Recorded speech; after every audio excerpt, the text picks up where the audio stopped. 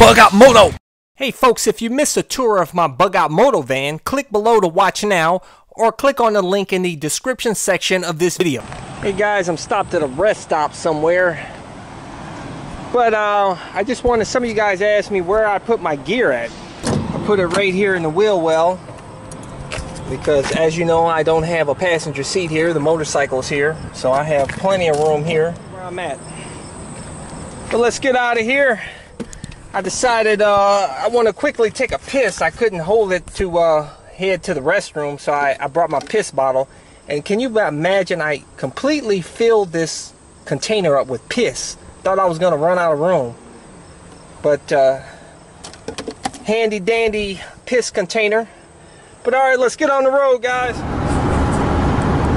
Alright guys, here in my bug out van, living the life here. And I'll tell you guys, it's nice being back on the road again, but I'll tell you guys, you know, the toll prices are getting ridiculous. You know, I very first toll that I just paid $11 to ride on a fucking public road. It's ridiculous, man. Right now I'm 183 miles deep. And but yeah, man, I hope there's not a lot of tolls with prices like that. That's absolutely asinine. You know, our public, you know, our taxes that we pay should cover the roads. They must collect an absolute fortune from all these people driving on this road, man. 11 bucks a pop? Shit. Anyways, just my little rant there. But yeah, guys, I'm living the life here. I'm absolutely loving this. I worked hard all summer long. Blood, sweat, and tears to build this bug out van. And I'll tell you guys, some of you guys asked me, man, was that a labor of love for you? No, it was not a labor of love. You know, I do not like manual labor, but it had to get done in order to attain my dream bug out vehicle. This bug out vehicle is like freaking probably 6 years in the making. I've been doing research and watching RV videos, van dwellers on YouTube, blogs, research books, all kinds of shit that helped me come up with these ideas for my bug out van. And like I said, the main purpose that I created this van was in order to carry my motorcycle, to be able to camp out with my motorcycle in the van. And that provides so many advantages over carrying a trailer. You know, with a trailer, you got to store it in your house. Excuse me, you got to put it in your driveway or backyard or whatever. You know, I don't have the room for that shit. Also, when you're driving with it, it can be irritation with the sway, you know, from the wind. And then you're limited to your parking spaces and where you can travel to. You always got to travel to the back of the parking lot and hope that's not, you know, backed up. Otherwise, you have no space to park because you got to take up multiple spaces with a trailer. It's just an irritation. And how do I know this? I trailered up. I used to own a Lexus SC400, and when I moved from Florida to Colorado, I trailered the car. And it was an absolute pain in the ass. The tire blew on the trailer, and we had to stop in some backwoods Alabama town and had to stay there for like 6 hours to wait for the guy to come and change the tire. Absolute pain in the ass. And so, you know, there's no way in hell that I was dealing with the trailer. That was my plan from the get-go. And you know, it's awesome to have your bike in the van with you. And it's because you don't have to worry about, you know, getting damaged if the trailer should detach or somebody stealing it out of your trailer. You're right here in the van with your motorcycle, so it's safe with you. And also it's safe from the elements. I can travel anywhere, I can go anywhere, I can park anywhere, I can get my van fixed anywhere. You know, unlike an RV, where an RV usually have to go to an RV service station, which can be few and far in between. You know, van, you can get this van fixed anywhere. You know, Firestone, anywhere. And also having a motorcycle in the van with me, should I have any problems with the van, I could, pull over and pull my motorcycle out. I got a second vehicle. So there's so many advantages of being able to camp out with the motorcycle in your van. And so far, fantastic. I have not slept in the van yet. This is my very first day of traveling on the road here. So far, 188.8 miles deep. And it's been great so far, no problems. The dog, this is the dog's second road trip. Hey, Skittles, say something for the camera. Hey, girl. She's whining a little bit, because it's all new to her. But she's been on a long road trip before because I purchased her in the mountains of North Carolina, the Smoky Mountains. I forgot the town, it's some little backwoods town, and so she's been on this trip, but she was a puppy back then, and it was absolute pain in the ass taking her because I didn't have a cage at that time. She's all over the place, shit in the car and everything, but she's trained. And some of you guys asked me what breed she is. I did mention it in the last video. She's a Basenji, an African Basenji. They're from the Congo of Africa. They're fairly rare dogs. You don't see them that often, especially in Ohio. You don't see Basenjis that often. They're awesome dogs, but they do have drawbacks. The main pro for this dog, hey Skittles, hey Skittles. They don't bark. I absolutely hate barking dogs. I hate barking, constant fucking barking. Neighbors get mad at you. It just irritates the hell out of you. So I wanted a dog that didn't bark. I've had Basenjis in the past. When I lived in Colorado, I owned 2 Basenjis. I had to sell them, unfortunately, because I was downsizing at that time. I sold my house and I was moving out of Colorado, so I sold them there. I miss them dearly. Great dogs. They don't bark. My neighbors, in Colorado, they said, man, we love that dog. I had 2 of them, a brother and sister. They said, man, we love that dog, those dogs. They don't bark. And they don't stink. They have no dog odor whatsoever. I've only washed my dog 2 times, and the only time is because when she was a puppy, she shit on herself. But I can stick her outside all day long, bring her in, and she will not even smell like outdoors. She has a very pleasant scent. I actually like to smell her. She's a very good smelling dog, never odor. She cleans herself like a cat. They don't eat a lot of food, and they're super high energy though. That's a drawback to them. Super high energy, man. They can actually keep up with a greyhound. They're that fast, and they're one of the they can change directions faster than any other dog, or at least they're up there with any other dog that can change directions real fast at speed. Super energetic. If you leave them unattended, they will tear up. They will tear a shithole in your house if you leave them unattended. So you definitely have to crate them when you're not around. That's why you see me with the crate. That's why I got the crate here. Because this dog will tear up. But they're good dogs. They're friendly dogs. They're not little pussy dogs. I'll tell you that.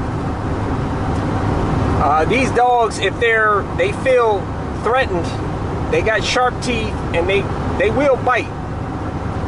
And these dogs, these dogs are from the Congo of Africa.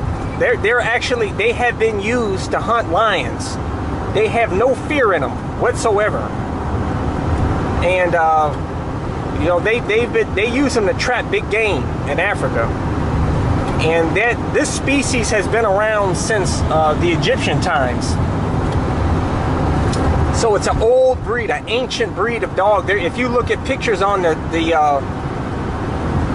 pyramids in Egypt, you'll see pictures of them with the curly tail.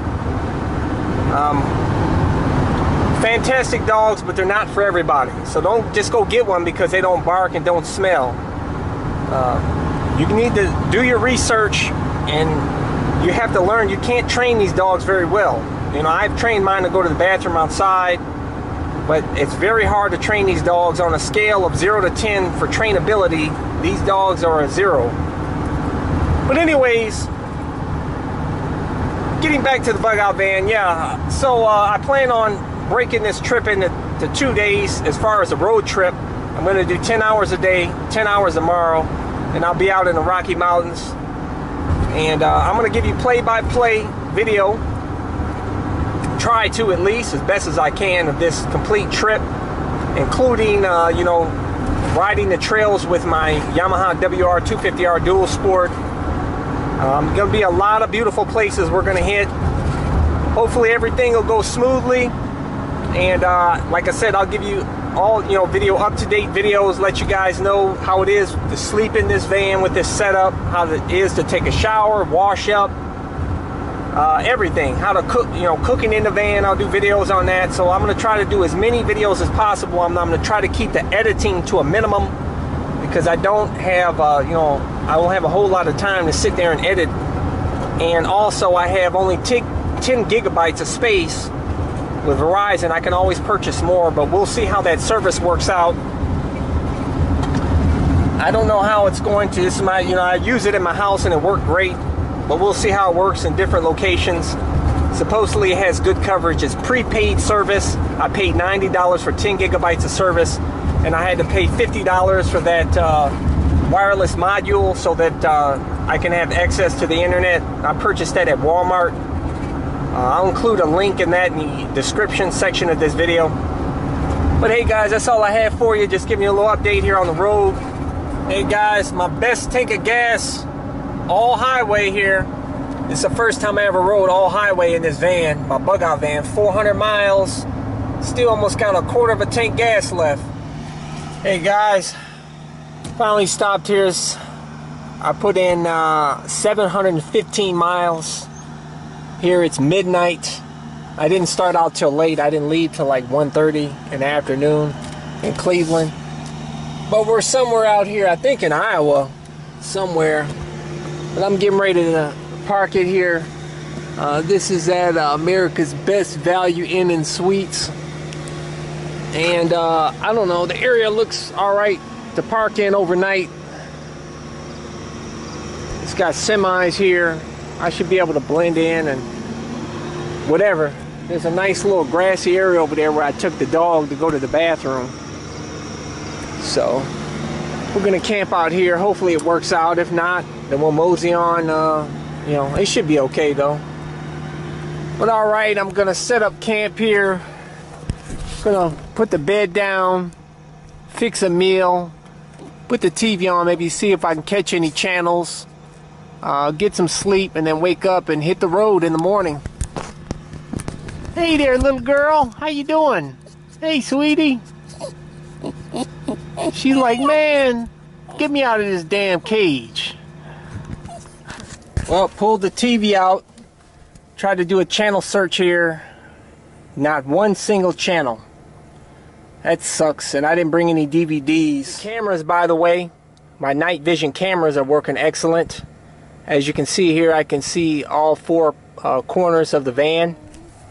First time using my Verizon 4G LTE prepaid service.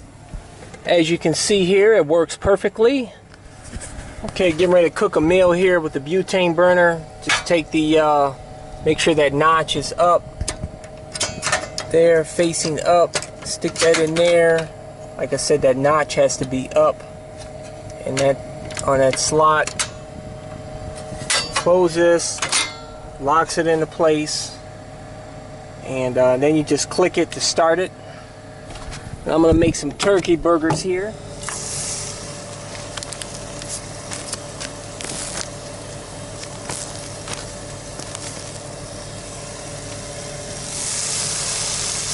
Put these turkey burgers here. Forgot to bring the condiments, so it's gonna be a dry burger. Cut this off. So you're gonna probably make sure to remove the canister here. top on, so that way, and because you always want to store it standing up. So these burgers came out good. Now I'm getting ready to wash up and shave at the sink here and see how that works out.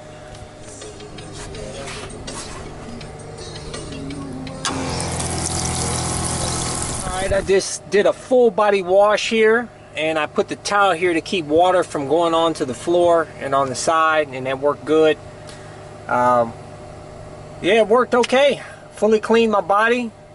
And next time I'll try a shower. This is all wet here, so what I'm going to do is I'm going to hang that up on that curtain rod up there, and I'm going to use this fan to blow dry it, so it'll be dry by tomorrow. And it also provides circulation here in the van. But yeah, did a full body wash, even washed my ass. How about that? Washed my whole body from face to toe. All right. Just waking up here about 9:23 in the morning. Too late. I didn't go to bed till like 3 in the morning though, because I didn't go to bed to didn't pull over till late. Kept driving and driving, got road hypnosis, and just kept driving and driving and fucking driving. And but anyways, my very first overnight stay, successful. The bed is fine. The mattress is fine to sleep on, but I shouldn't have got this old cheap ass pillow, man. Pillow sucks. First store I go to, I'm getting a new pillow. Yeah, everything else is great. No problems. Just getting ready to take the dog out for a walk and eat some breakfast. As you see, guys, I'm here in some Hoboken country town here in Iowa. Out in the middle of nowhere. So first night is a success. Made some boiled eggs, some Cheerios with almond milk, and I have a banana, and I ate a green apple. So gotta dump that in the garbage. So far so good. Alright guys, I'm getting ready to go to the bathroom here for the first time. So as you can see here, I got space here to put the toilet, and then when I'm done I'll put some kitty litter in there, wrap up the bag, and then put it in a Ziploc, or I'll throw it in the garbage. Hey guys, I just took a shit, and I'll tell you guys, it's comfortable sitting on that, and it shit's fine. But as you can see, the dog's whining because it smells really bad in here. Smells like 1,000 farts in here, dude. You gotta air it out, man. Once I air it out, then I'll hit the road. But I'll wrap that up, throw it in the garbage. I brought cat litter to put in there, but you don't have to go through all that shit, dude. Just wrap it up, throw it in the garbage, man. Nobody knows the difference. Anybody asks you what it is, just say it's dog shit, dude. Alright, getting ready to hit the road. Riding through Nebraska here. As you can see, I'm riding through pretty much nothing.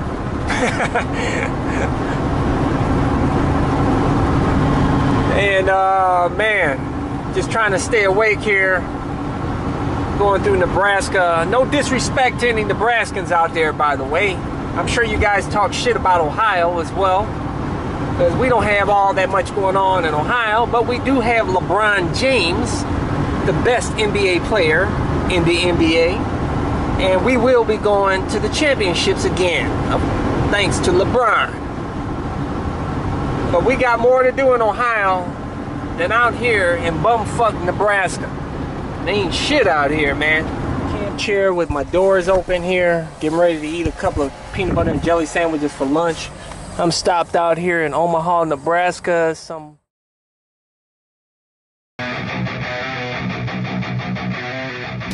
Hey, also don't forget to subscribe to my all-in-one motorcycle channel over at youtube.com/CycleCruza, and also like me at Facebook. Catch you guys later.